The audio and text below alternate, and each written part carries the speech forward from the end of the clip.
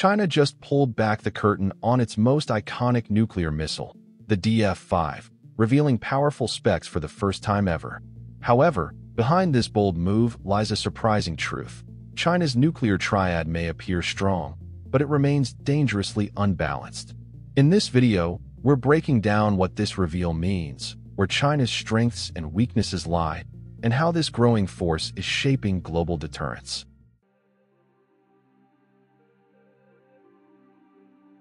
China's public disclosure of the DF-5 intercontinental ballistic missile marks a rare departure from its historically secretive nuclear posture.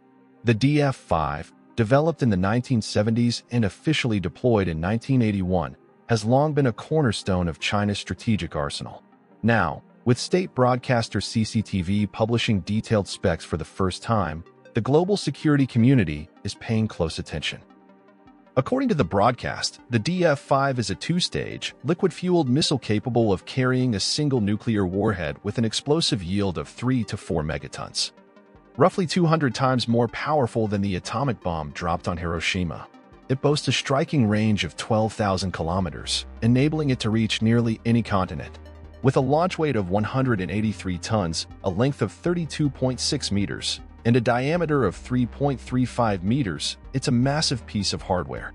It's also accurate within 500 meters, a key factor for strategic targeting. Enter the next generation, the DF-31 and DF-41. These solid-fueled, mobile-launch ICBMs are major advancements over the DF-5. The DF-31A and its upgraded cousin, the DF-31AG, can travel up to 13,200 kilometers and are capable of carrying multiple independently targetable reentry vehicles, MIRVs, giving them the ability to strike several locations with a single launch. The DF-31AG, in particular, is designed for road and off-road mobility, enhancing its survivability in any crisis scenario. The most significant leap forward, however, is the DF-41. With an estimated range of 12,000 to 15,000 kilometers, this missile can carry up to 10 MIRVs. It's believed to operate from road, rail, and silo-based platforms, offering unmatched launch versatility in China's current arsenal. It also travels at speeds reported to exceed Mach 25, enabling quicker delivery and complicating interception. These developments come amid a rapid expansion of China's overall land-based deterrent. According to a June 2025 report by the Stockholm International Peace Research Institute, China now possesses at least 600 nuclear warheads, up from approximately 500 in 2023. The country is also building over 350 new ICBM silos, potentially placing it on track to match the US and Russia in terms of launch infrastructure by 2030.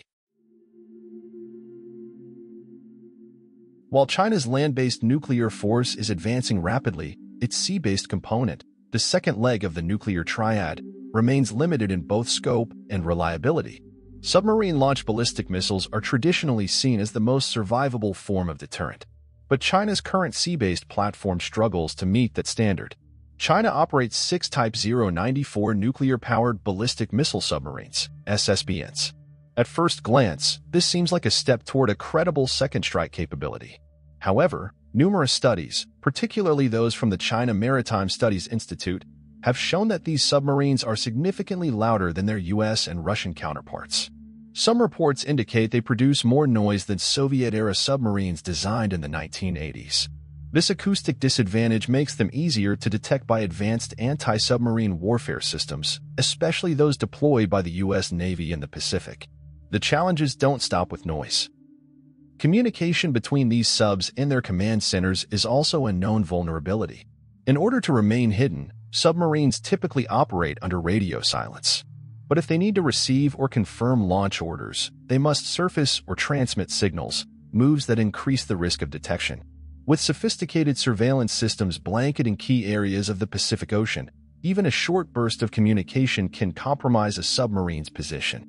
Then there's the issue of missile range. The primary deployed on China's current fleet is the JL-2, which has an estimated maximum range of around 7,200 kilometers. While formidable, this range limits the submarine's operational flexibility. From waters near China's coastline, the JL-2 can reach parts of Asia and the Western Pacific, but not the entire continental US to hit more distant targets. These submarines would need to patrol farther into open waters.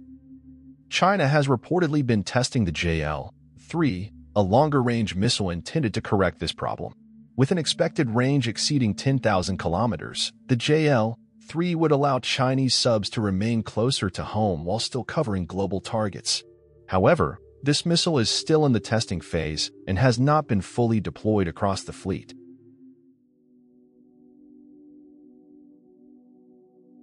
Among the three components of China's nuclear triad, the air-based leg remains the least developed and the most dependent on future projections. While efforts have been made to revitalize this dimension of strategic deterrence, real-world capabilities are still limited by both technology and legacy platforms. The current backbone of China's airborne nuclear force is the H-6N bomber, an updated version of a Cold War-era design.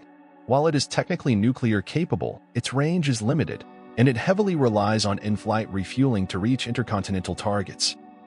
This dependency introduces operational vulnerabilities, as refueling tankers themselves are visible and difficult to defend in contested environments.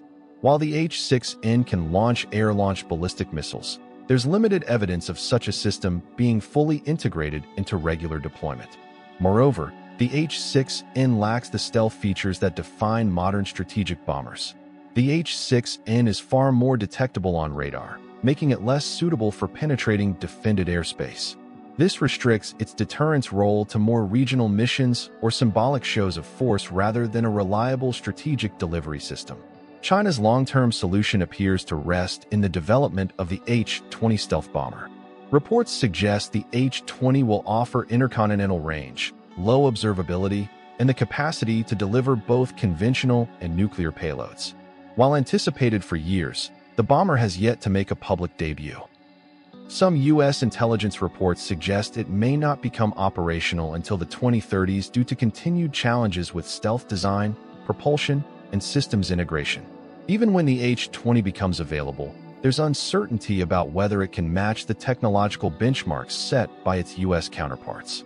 Capabilities such as deep strike, evasion, and standoff launch are difficult to master, and China's experience in long-range stealth aviation remains relatively limited.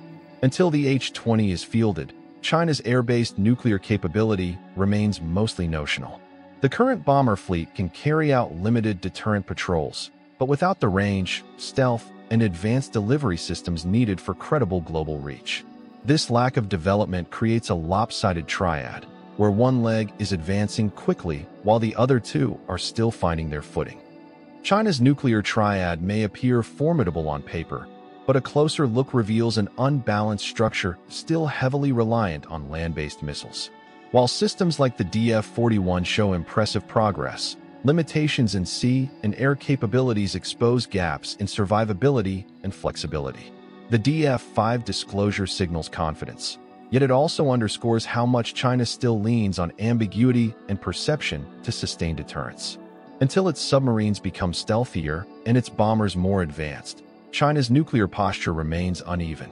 If you enjoyed this video, don't forget to like, share, and subscribe for more updates on space exploration and scientific discoveries. And don't forget to leave a comment below. Also, you can visit our website, SpaceEyeNews.com. Thank you for watching, and see you next time.